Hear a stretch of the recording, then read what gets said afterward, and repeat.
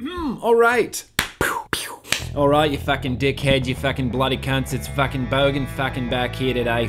Cunts, fucking bloody Bogan, fucking Bogan back here today. Oh, you bloody cunts, it's fucking Bogan back here today. Bloody fucking vaping fucking Bogan back here today. Hey, fucking Bogan, fucking cunts, cunt, fucking Bogan. It's here, Bogan's here today, fucking. Alright, his impression of me was much better than my impression of him. Well, what's up, everybody? It's GrimmGreen back here today. Thank you so much for joining me again. We're doing another vape thing. We got Bogan's Odin regulated mod right here. Dual 21 700 DNA 250C. It's just a honker of a beast of a mod. So much battery life, so much power, so much Bogan! So yeah, it's honestly a real nice looking mod. This is the grayish gunmetal you can see right there, DNA 250C. Here's all your adjustment buttons, micro USB right there for interfacing with the eScribe software, as well as I believe you can charge it, but don't charge it through that. You got a clicky button up here. It's a nice little click. Huge 510 platform right here for almost any RDA you can possibly imagine. They say up to a 30mm atomizer, and I luckily have this 30mm atomizer. This Death Trap 2 fits on there freaking flawlessly. No overhang on the back, no overhang on the sides, no overhang on the front. And you're also probably going to notice that these are all sort of like swooped down a little bit. This is something I mentioned in vlogs in the past, but if your atomizer starts leaking, if I get some leaking out of here, there's nowhere for the juice to sort of pool. It's just the only option is for it to drip down your mod. So just don't over drip, don't have a leaky atomizer. I guess that's how you solve that problem. It honestly kind of looked like a little bit of an awkward shape when I first looked at it. It was kind of, I'm like, well, that looks Asmodus-y to me. It looks kind of Minikin 2-ish. I feel like I would hold it like I did those mods, like a badminton racket. Use the badminton racket technique. And that is, I'm gonna be hitting the button with my thumb, so I'm kind of gonna grip it like this, hit the button with my thumb, kind of like you would hold a badminton. Alternatively, if you prefer to fire your mod with your finger like I do, then you can kind of do the reverse badminton where my thumb kind of goes up the back, like goes up the spine of it, and then your finger just sort of rests right there, like very ergonomically. If you kind of just press this into your hand, wrap your fingers around, it's a real comfortable hold.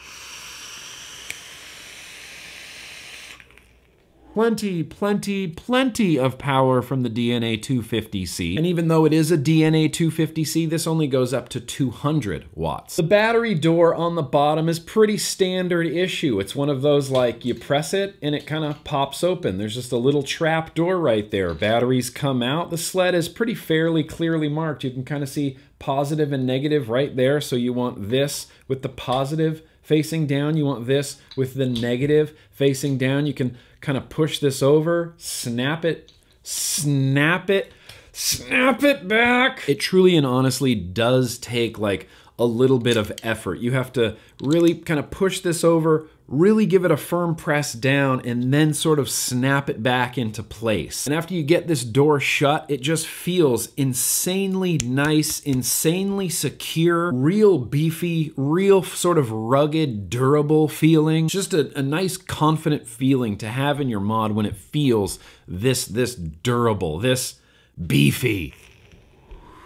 Damn, it vapes real well. It's real precise with the wattage. The DNA 250C is a pretty spectacular board that I haven't spent a lot of time with, but the more I use it, the more I enjoy it. Just every single day, my enjoyment level goes up with the DNA 250C. The mod itself with that DNA 250C, real quick and responsive, handles like a sports car.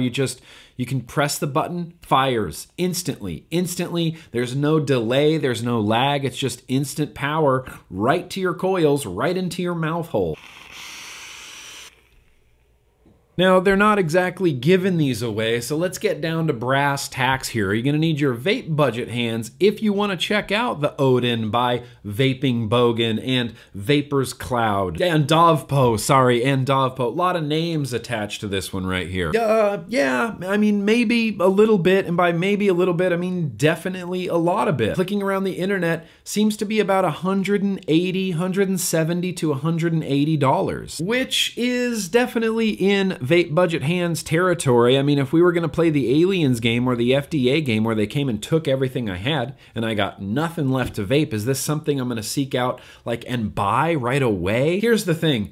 It's a beast. It's a beast, and I absolutely love using it. I see the Odin as one of those just obscenely reliable devices. I want to try all of my toppers on it. I use it for when I'm building, when I'm pulsing coils. It's a great, reliable sort of go-to regulated device. And as far as I know, is one of the very few regulated dual 21-700 devices out on the market. Listen, my memory's not great, but this could be the only dual 21-700 DNA 250C mod on the market. If you just want the best battery life powered by one of the best boards in a beefy, rugged, comfortable, durable design that can literally take anything that you throw at it, including 30mm atomizers, then honestly, the Odin is kind of the only game in town for that. And if I'm being really very honest, I love using this. I honestly just love holding this. It doesn't look super ergonomic. You're just gonna have to take my word.